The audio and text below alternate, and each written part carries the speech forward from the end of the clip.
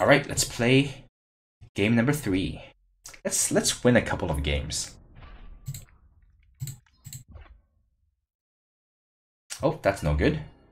One power. That's not great, but at least we have the Mind Link in our hand, right? But we have no interaction at all. So if my opponent plays a fast aggressive deck, we are completely toast. Primal.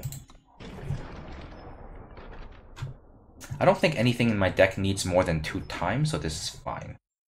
A unit. Okay, well now we have a turn 3 play, turn 4 play, turn 5 play, turn 6 play. So whether we draw power or not power, I think we'll be okay. I don't think this is worth Mind Unstable Forming, but we'll play Titan next turn, and then on the following turn, play Obelisk and then Stable Form. Then again, do we really want to let him draw 2 cards? Presumably, he'll play a Titan next turn. I changed my mind. I'm going to play the second Mind Link and Unstable Form the 4-1 because I don't want him to draw 2 cards. Or do I just go ahead and do the Dawnwalker? I'm not sure. You know what? I feel like this deck is pretty grindy. Let's let him draw cards and just get rid of the damage so that we don't take 1 billion damage next turn.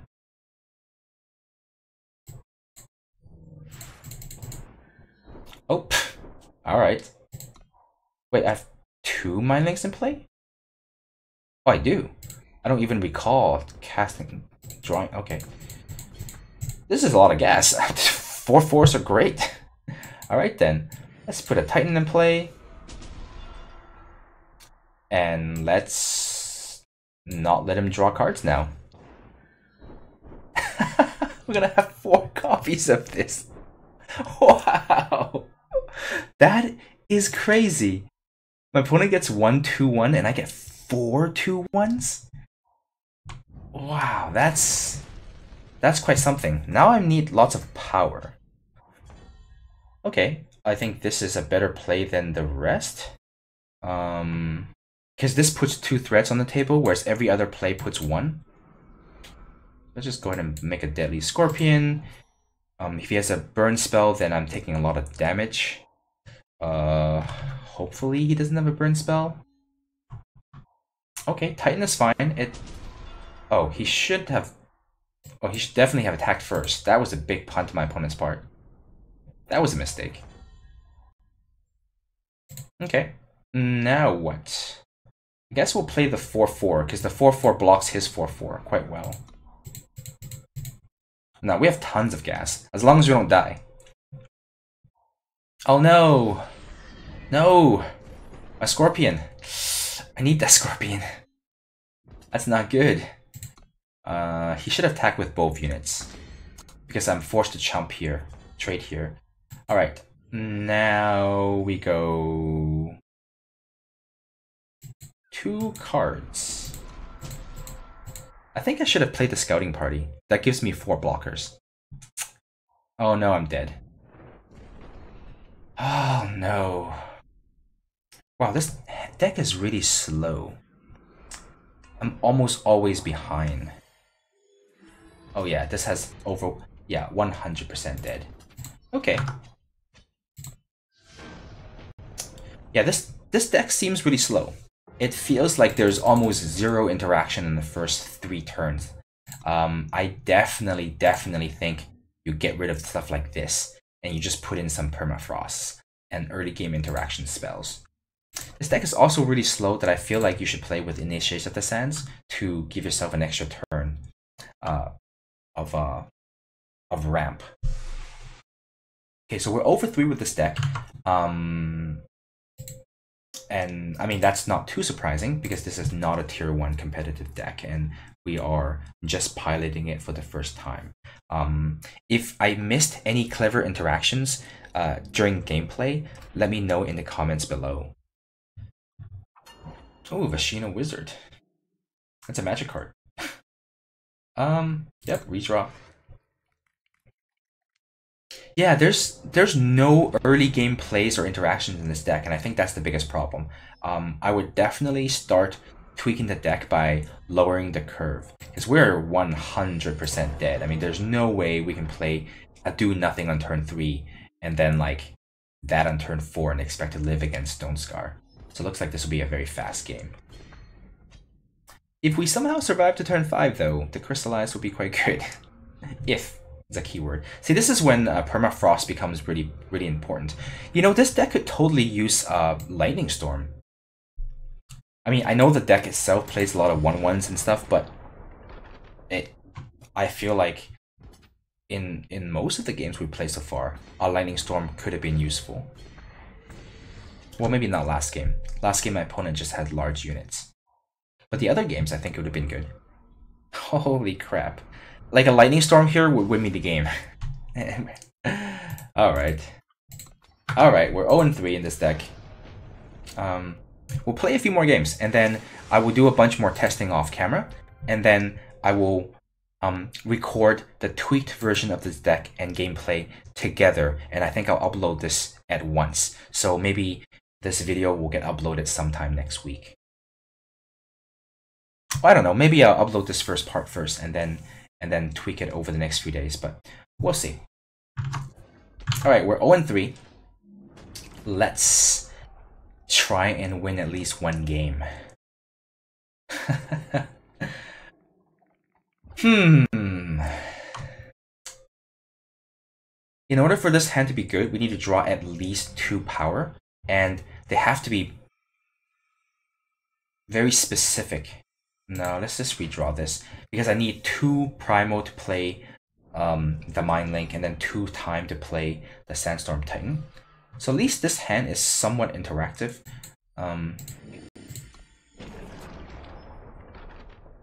I guess I really don't want to play the Unstable Forms until I also... Oh, there you go. Well then. That's actually a pretty crazy hand. Because if I can play this on turn 3, I basically get to make 4 units. I mean, 2 of them are frogs, but I get to make 2 other random units. So we'll see how that goes.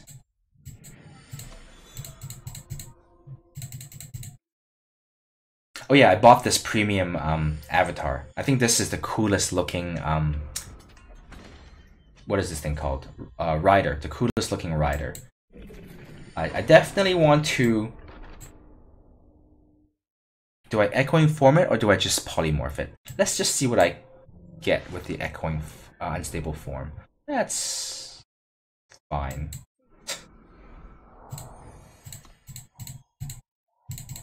Maybe I should have polymorphed it? I don't know. I'm taking damage for no reason this turn, but...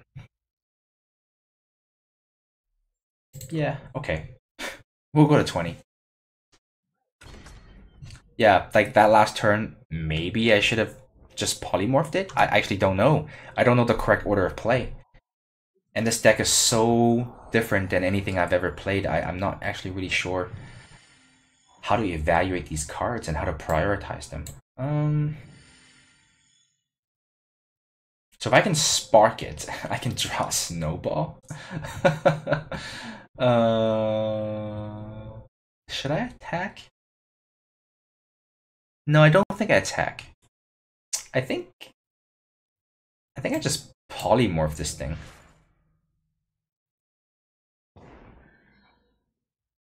Hey, where's my frog? Oh, there it is. Okay, sweet. Okay. I think that's good enough. I guess one thing about unstable form is if you make a unit that has a summoning ability, then your opponent doesn't get the summoning effect. Okay. Trade. Take 3? Sure. Take 4. Alright. Yeah, I don't know what to do. Because if I play Polymorph on this Diogo, I can't play any other card. And I would like to be able to play the Cyclops. I can turn it into a 5-drop and then play that 5-drop. No, let's see what it turns into. Let's see if it's a good 5-drop. Hey, that is very good. Alright, let's do that. Sweet. All that value. That's there is definitely something exciting about gambling, right? Because basically every time you play an unstable form, you're basically gambling. I think it's pretty funny. Oh, nice. That is a good deal. Let's do that. Let's draw some cards. Oh, nice, nice, nice, nice, nice.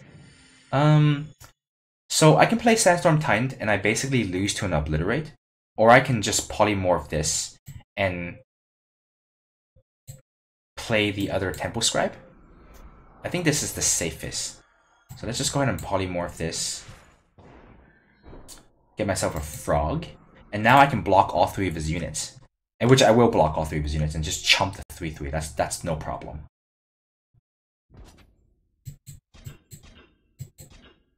Wait.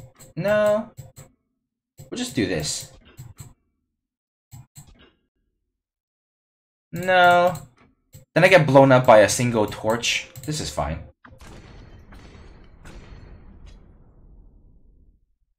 A 3/3 will be relevant once I start playing Sandstorm Titans. Okay. Well, can't play it anyway. I have access to 7 power. If I play this, then I have 5. I can play this plus Crystallize, which is no good. I could play Sandstorm Titan and the Acolyte, or the Sandstorm Titan and the Jog. I think Acolyte into Sandstorm Titan is my best play. And if he has a way to remove my Sandstorm Titan, then I'm in a lot of trouble. Like if he has an Obliterate.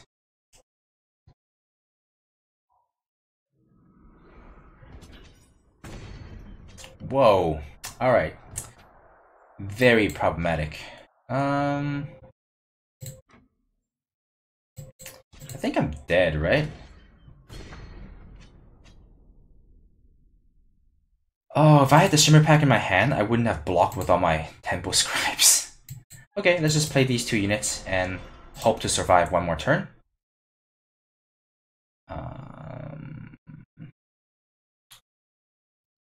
I think I'll throw the Titan in front of his Titan and take 6, go to 5, and die to Obliterate. Because if he has an Obliterate, he would have just did it to my Titan and win this turn anyway. I feel like this way...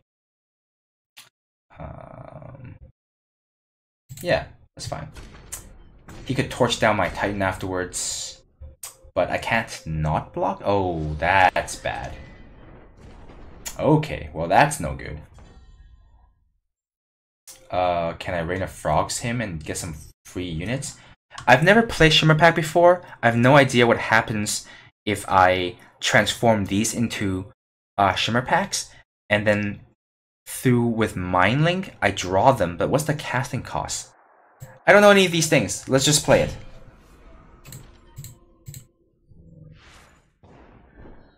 Oh, the 8 to play. I can't cast them. Oh, I'm so dead. Alright.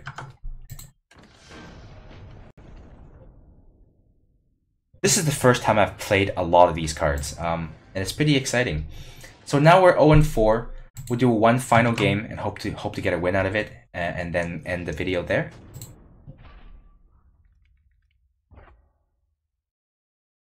Okay, this hand seems decent. Look at a time. Whew, we're 0-4. That does not feel good. Yeah, let's draw a card. Hey, Obelisk is quite good with these otherwise useless units, like this and this. Okay, Instigator is good, but not too big of a problem. Okay, so on the following turn, I think I'll play the Disciple, putting into play a 1/1 Scorpion. Yep, and then on the following turn, the following 2 turns, I'll just be Zenin Obelisking up. Zenin Obelisking it up. That's even a word. Oh no, I just tagged into Iron, didn't I? Oh no, he doesn't have the influence requirements. to play Iron. We'll play a 3/3 Overwhelm Crawler. It blocks that just the same as the 1/1, but with the Obelisk, this could be a 5/5. So it'll do more damage on the attack. Perfect. I'm going to hold up Backlash because I think he has removal spells. And I'm not in a super huge rush to attack him with my units. Yep. So he's not going to block, but I'm not going to attack because I don't really want to take damage from him either. No, he's not going to block. Let's just attack him. He's likely not going to attack me either. Yep. This is why we have Backlash. Take 3, buddy. Take 3. Alright, the first time where we have a board and our opponent doesn't have a board. No, we lose some units right before it can become big. Okay, so now he has double black. We'll play this and we'll play this. And now we can start smashing him. Now we don't care if he has an Iron in his hand. We'll just kill the Iron if he blocks with it. I should have attacked with a 3/3 as well, actually. I made a mistake. Okay, he's going to banish the Obelisk for sure. Banish is quite good. Oh no, that's too big. I don't have anything that can get rid of it. Not good, not good. Alright, let's hope he doesn't attack us. Because next turn, I'll have 8 power in play to activate the Obelisk, and then he... Oh no. Yeah, whatever, we'll take 7. The scary thing here is if I, like, block with all my units, oh, this is gonna be great. Oh, yes.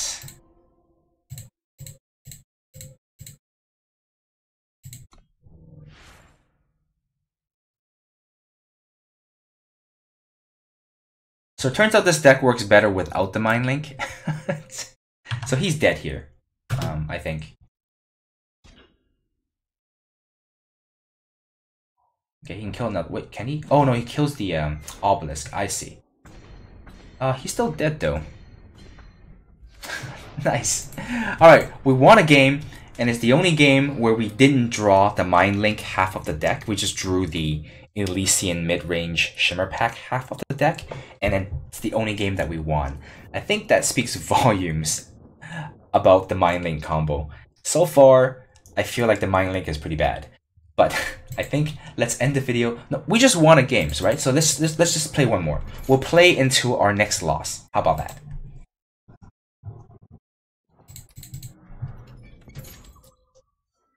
Yeah, the problem I felt over the last 5 games with Mind Link is that, first of all, you play it and it does nothing. And even after you play it and you play cards like Unstable Form and Polymorph, the benefit you gain from the Mind Link is very minor. And also very slow. Because if you play Unstable Form onto their units that they play on turn 3 or 4, it's all of a sudden a 4 or 5 drop, and it takes you a whole turn to play it. So if you have already fallen behind on board, you can't catch up with the Unstable Form. I think that's actually a really big tempo problem with the deck. I need to think about how to fix this tempo issue. This is not a good hand. But if we draw another Wisdom, then we can draw a couple of cards. Sorry, if I get another Primal Sigil, then we can draw a couple of cards. But as it is, this hand is quite poor.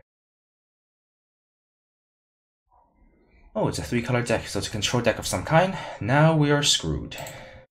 So let's hope that our opponent's deck is very slow, and it gives us the opportunity to draw ourselves out of this mess. Okay, a 6-drop, just what I wanted. Opponent's not doing anything either. These colors are typically control colors.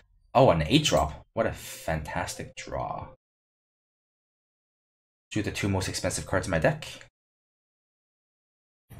I need to discard on the following turn.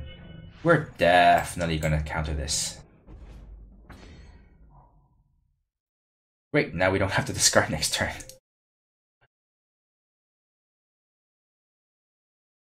Shimmer Pack was pretty powerful.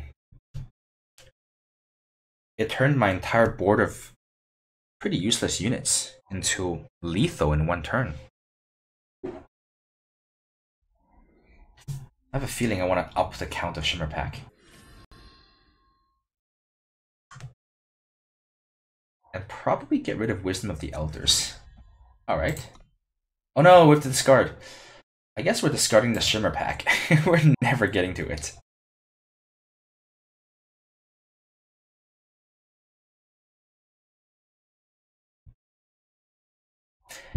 The mathematical probability of playing this many turns, basically my opponent's taking 6 turns, so the probability of playing 6 turns without drawing a power is really, really, really low.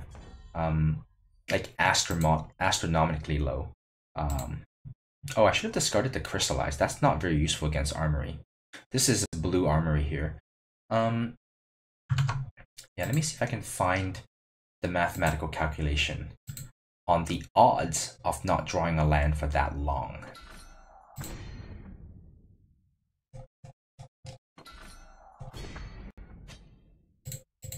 We're at 1. And here's the torch. Suck it! Eat it! We're 100% dead this game. I don't know why I did that. We should have just conceded. But there's nothing that will allow me to come back from this game. Oh yeah. Definitely not with a 4-drop. Alright, so we're 1 and 5, right? But that last game doesn't quite count. It's not the deck's fault. It's the Power Scroot's fault. Let's take a look at this sweet new function on the match history. So we've drawn no power for... Oh, the next card's a power. What do you know? And then kind of like a power, and then a power, and then a power, and then a power. Next 1, 2, 3, 4, 5 are essentially 5 power sources. But take a look at this. So the probability of starting with 2 power and then spending 7 turns without power is almost 0%. I mean, this is rounded, right? Nothing is 100% here. This is like 99.9999999% or something like that. So the odds of me not getting another power in 7 turns is astronomically low. But what's ironic is that when we play, we know for personal experience that we get a lot of games where we start with 2 power and never draw another power until we lose the game. So that's why I think there's something wrong with the random number generator from this game, because these things should happen like once a month, whereas it happens like once every other day or every day even if you play a lot of games. So it's a little weird. But